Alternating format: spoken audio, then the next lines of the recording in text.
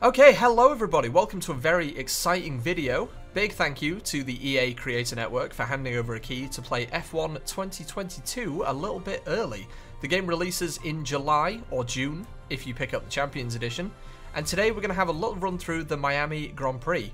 Miami Grand Prix is happening for the first time ever this weekend. It's a brand new track, never been included before, and in my opinion at least, it's quite fun to drive, so hopefully the race is exciting too. So we're going to do a quick 5-lap race on that new track, and I'm going to talk you through some of the features that are included both in that track and also in the game. Let's get to it. Okay, we've made it to the grid. I'm doing this race as the wonderful Pierre Gasly in the AlphaTauri, so we're starting about midfield because I do want to show off, well, hopefully show off some of the overtaking zones and how the cars behave differently in this version of the game. They have updated the handling and the physics and tyres quite a lot. Obviously, 2022 has completely new cars, completely different regulations, so the game has changed as well. So hopefully we can get some wheel-to-wheel racing in, but let's get to it. Okay, don't mess up the start, because I always do. I always do. Oh, it just catches me off guard every time, but that's not a bad start. We can move past Schumacher and Bottas, hopefully. Nope, Schumacher's got away from us. That's fine. Anyway, let me talk you through the track a little bit. It's, in my opinion at least, quite a nice layout. This immediately took a bad turn for me. It's quite a nice layout. We got this nice opening right-hander here, quite smooth, and then it goes into this fairly fast little S's section here.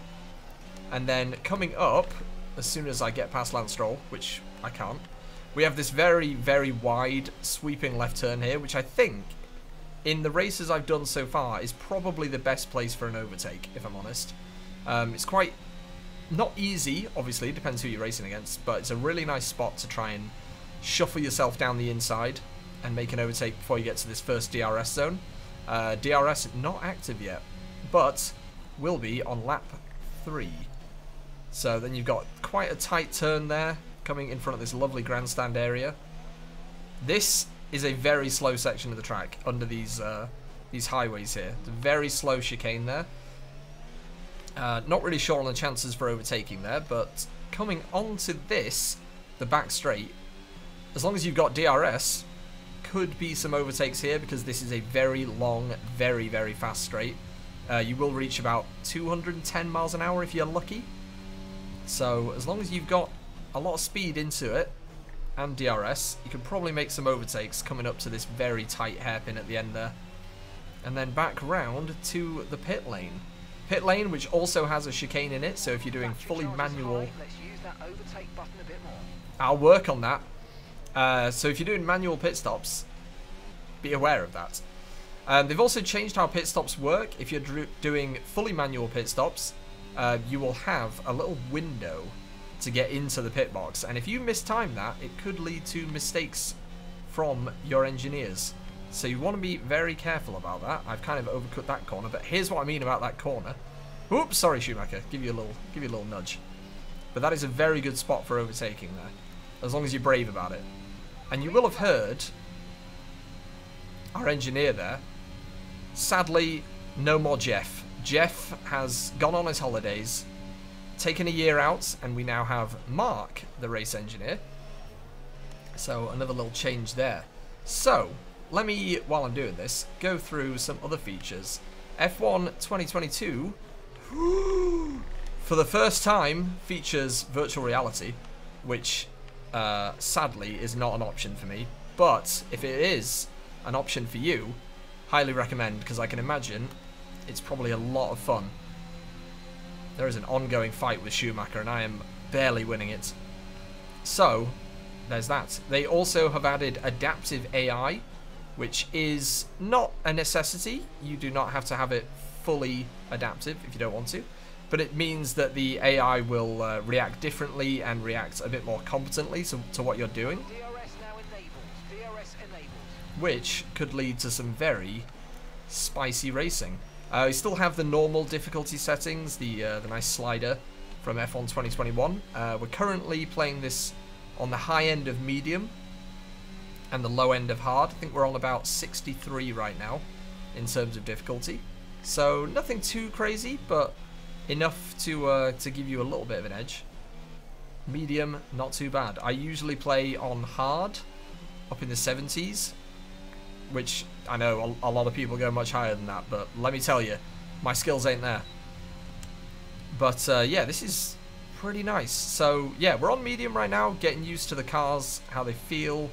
They do feel very different, and what's nice is races like this, you can have realistic performance where each car will perform relatively similar to how they do in real life, or equal performance, which means, well, exactly what it says on the tin, which means every car will drive pretty much the exact same in terms of performance anyway, in terms of speed and all that. So it can ultimately be completely your choice. But it does feel very different. Like I said, they've changed the physics and the handling. Obviously, these cars are completely different. So the game does reflect that quite well. And I really want to overtake Ocon. I really want to do it. But yeah, Miami is a nice track. I like the layout of it. You're in the top 10 now. Keep it up. I am in the top 10. That was a nice little self-esteem boost. Thank you. It is a street circuit, so obviously high walls on either side, but there are like fairly decent runoffs on some of the wider corners, which is good. And up here, where this S's section is, coming up to that big left-hander, is where the fake marina is. So you can have a nice look at all the yachts, inverted commas. Oh boy, yeah, I did exceed track limits. Don't worry, I'm well aware of that. Track limits are reasonably generous on Miami. However, obviously because there's walls on each side, you really shouldn't be going over them. So you do want to be careful about that. I am convinced that we can get top 6 here. I'm convinced. Well, maybe 7th. Magnussen's got a bit wide there. Got a little bit worried. But I gotta say, if you're a fan of F1 2021, you will be a fan of 22. They've not, you know, remade the wheel, which is, I suppose, an appropriate analogy. Oh, DRS, give me it. Oh, yes. I mean, we start. Where did we start? Did we start in 11th, I think? 9th is not bad. We're in the points. But, you know, higher would be very pleasant.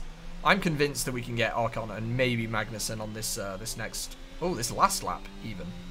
Oh dear, I didn't know we were on the last lap already. Okay, this is your final lap of the race. Okay, thank you, Mark. Leading our teammate by 5.8 seconds.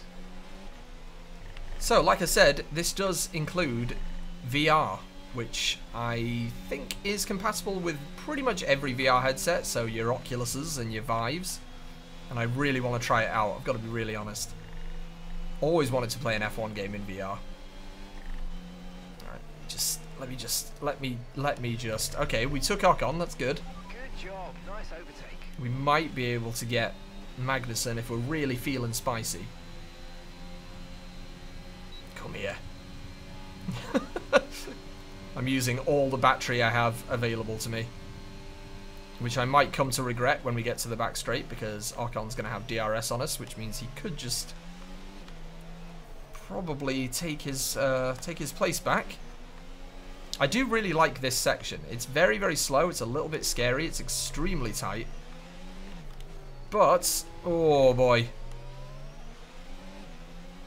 That, with all 20 cars going down it, that area is terrifying. So I'm hoping that the race this weekend... Oh, God, no.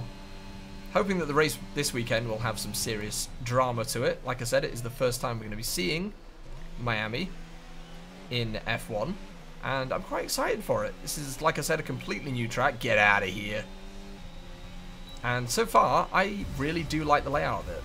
And there we have it. Oh. We took 8th. That's not bad. That's not bad for old Pierre Gasly. Good work. Did not get driver of the day, though. Next time. So there you have it, our first race of the Miami Grand Prix. Hopefully you enjoyed it as much as I did. The layout of that track is really nice, actually. I like it. It's got a lot of good corners. That big left-hander where the marina will be, really nice for overtaking, in my opinion. Because you can really just dive straight down the inside of it, which is fabulous. So, this is quite a short video. Thank you very much for watching. Stick around, subscribe for more videos like this one. Have yourselves a wonderful day. I'll catch you in the next one.